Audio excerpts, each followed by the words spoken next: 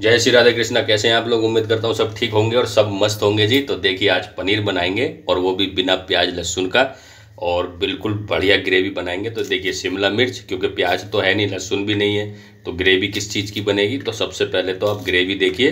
तो ये शिमला मिर्च डाल देंगे, 2 शिमला मिर्च मैंने लिए हैं, ये मीडियम साइज़ की। इनको इस तरीके से मोटा मोटा कट करके डाल देंगे कुकर के अंदर। तो देखिए 2 हरी मिर्च लिए, तीखा आप अपने हिसाब से ले सकते हैं, तो इनको डाल देंगे मिर्चियों को। और जी देखिए अदरक का 1 टुकड़ा लिया है, तो इसको भी मोटा मोटा कट करके इस तरीके से डाल देंगे कुकर के अंदर।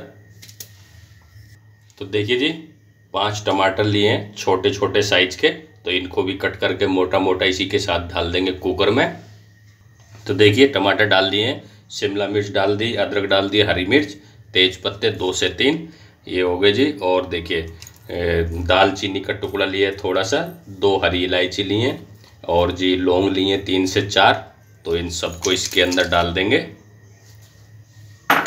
और देखिए जी काजू लिए हैं, मगज लिए हैं, और क्वांटिटी की अगर बात करें तो ये 20-20 ग्राम है दोनों, ये डाल देंगे इसके अंदर।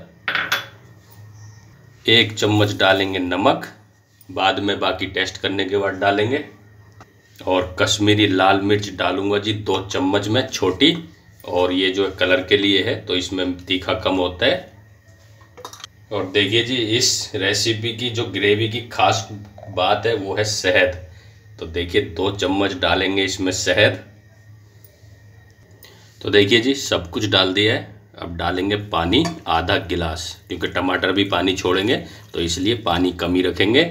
और अब लगाएंगे इसके अंदर 2 सीटी, 1 सीटी लगाएंगे हम गैस तेज कर कर, और जैसी 1 सीटी आ जाती है फिर हम गैस कम कर देंगे। तो 1 सीटी गैस कम पर हमें इसमें लगानी, तो टोटल 2 सीटी लगाएंगे। तो ये देखिए जी अच्छी तरीके से 2 सीटी लगने के बाद अच्छी तरीके से पक चुका है। अभी क्या करेंगे, पानी अलग करना है, क्योंकि ये हमें पीसना है मिक्सी में। तो छन्नी ले लें इस तरीके से आप, और एक बर्तन ले लें नीचे, और इसको छान लेंगे जी इस तरीके से। तो देखिए जी अच्छे से छान लिया है।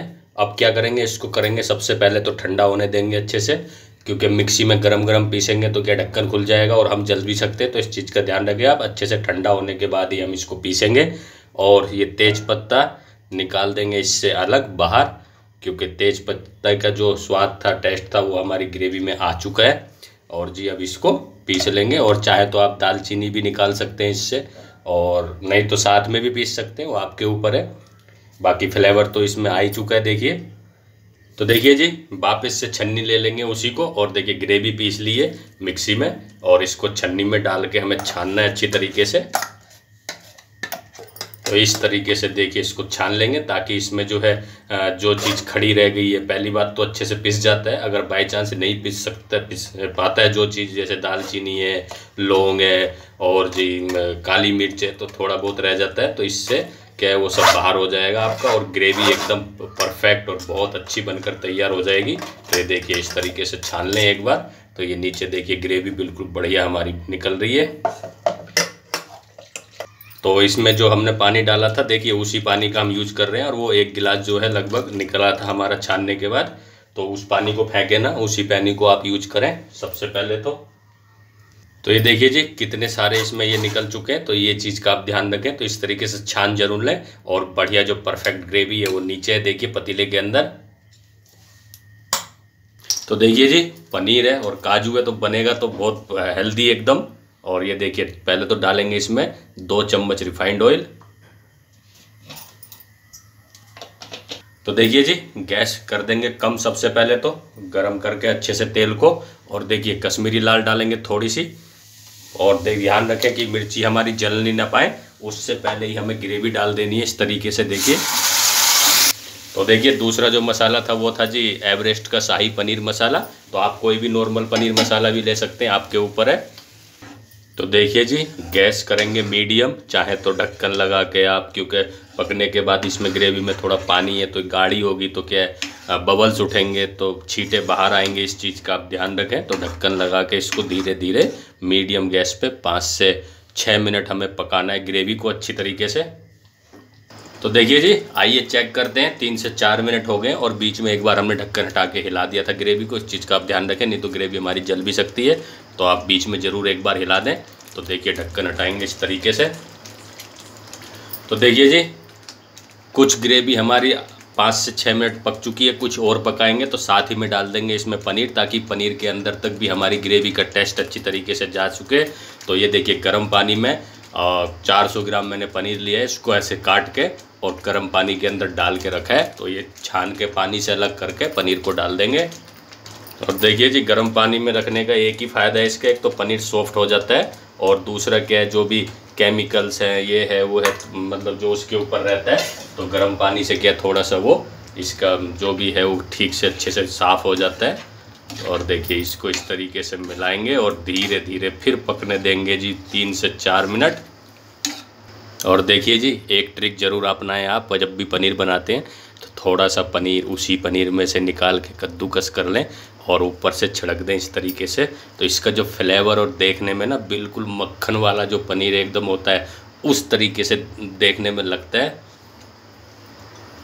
तो देखिए जी थोड़ा सा पानी और डाल देंगे, इसी का पनीर का बचा हुआ था हमारा, और धीरे धीरे फिर पकाएंगे। तो देखिए जी घी डालेंगे, घी के बिना तो क्या है, और अगर आपके पास बटर है तो बटर डाल दें। तो ये 2 चम्मच छोटी, बिल्कुल छोटी चम्मच है, तो 2 चम्मच घी डाल देंगे देसी।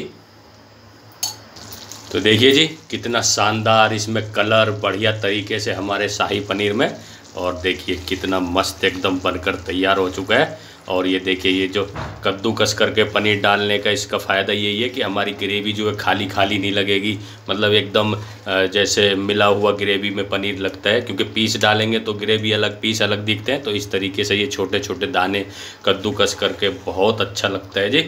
और देखिए अब क्या करेंगे, कसूरी मेथी अगर आपके पास है तो आप उसको ऊपर से डाल सकते हैं, और नहीं है तो आप हरा धनिया भी डाल सकते हैं, आपके ऊपर है। और चाहें तो आप इसमें क्रीम डाल लें, अमूल फ्रेश क्रीम, या फिर थोड़ा सा दूध डाल लें अगर आपको और भी डालना है, वैसे तो ज़रूरत नहीं है। तो ये मैं डाल दूंगा इसमें थोड़ा सा हरा धनिया। और देखिए जी एक चीज़ का ध्यान रखें आप, ग्रेवी को जो है हमारी को अच्छे से पकने दें, बिल्कुल धीरे धीरे, कोई जल्दबाजी नहीं करना है, गैस कम करके ढक्कन पे। और लगभग जो है मेरे को इस ग्रेवी को पकाते पकाते 8 से 10 मिनट हो गए। तो इस चीज़ का आप ध्यान रखें, क्योंकि जितने अच्छे से पकेगी तो उतना अच्छा इसमें टेस्ट आकर तैयार होता है, टेस्ट आता है बढ़िया। तो इस चीज़ का भी आप ध्यान रखें। तो चलिए अब कर लेते हैं इनको प्लेटिंग। तो देखिए जी कितना अच्छा एकदम लटपटा ग्रेवी के अंदर शाही पनीर हमारा एकदम झटपट बनकर तैयार हो गया है। तो खाइए पीजिए, देखिए आनंद लीजिए। और जो वीडियो अच्छी लगी हो तो लाइक और शेयर ज़रूर करें। और जी बाकी सब जय श्री राधे कृष्णा।